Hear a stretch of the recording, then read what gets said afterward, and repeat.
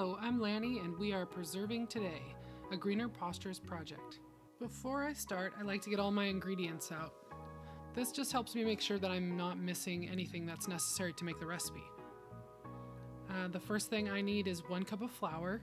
I use Bob's Red Mill Organic Unbleached All-Purpose Flour.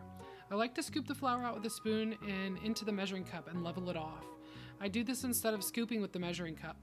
This keeps me from compacting the flour and using too much for this recipe, which would make for dry waffles.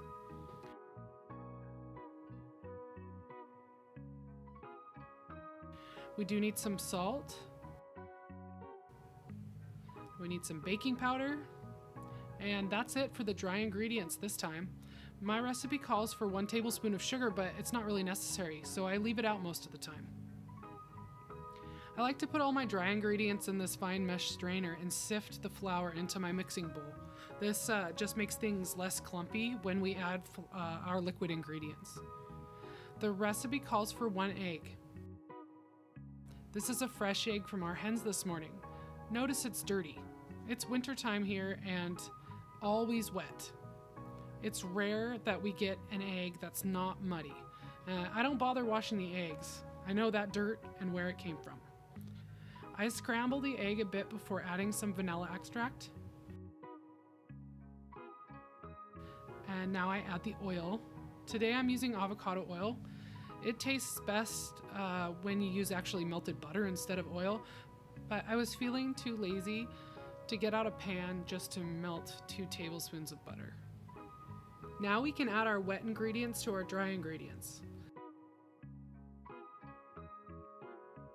And with the wet ingredients comes the star of the show, our fermented dairy kefir. I used whole cow's milk to make this kefir. I stir everything with a fork. Let me get this cutting board out of the way so you can actually get this done. A spatula is just the tool to finish the job. When it's all mixed, I let it rest for a few minutes so the flour can hydrate. This gives you time to get your waffle iron preheated. I used about 1/4 cup of batter for each quadrant of my waffle maker. Once you put the batter on and close it, it'll be pretty steamy at first. When the steam subsides, it's ready to check. Leave them in until they're a nice golden color. I always move waffles to a wire rack first, instead of straight to a plate.